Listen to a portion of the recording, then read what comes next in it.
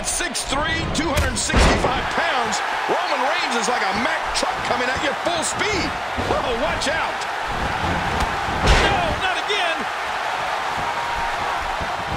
Wow. No, not again.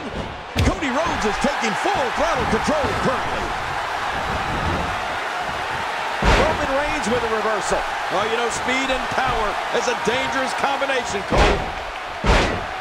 And he's displaying tremendous viciousness. And he dodges that one. Ouch! Timber! And he falls hard. Oh! Ow! Oh, Roman Reigns unable to be contained. Into the collar and elbow tie-up. Only one can come out ahead. Has the arm. Cody Rhodes going for it.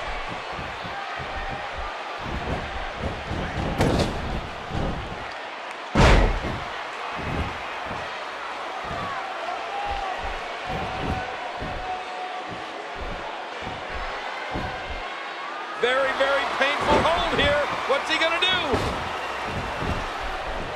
Tie up. This is about skill and power.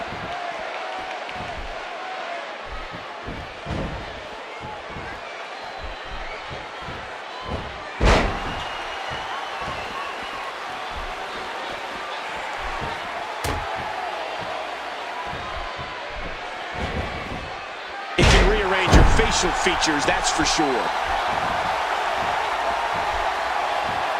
He knows his opponent is completely helpless to resist the submission hold. And there's the release. What's going to happen now? I'm scared to ask. Going back to when Cody Rhodes made his Royal Rumble debut in 2008, he's had some very impressive showings in that event ever since.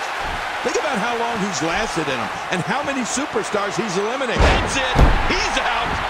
Dashing Cody Rhodes taking a moment here to appreciate his handiwork. Look at this. Could it be? That should do it. That should do it right there. 1, 2, 3. That's it. The match is over.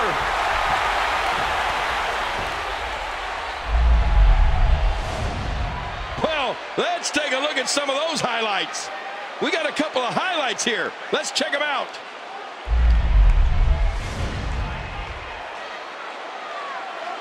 Here is your winner and the new World Heavyweight Champion, Cody Rhodes. Oh my gosh, new champion. And will things in the WWE ever be the same again?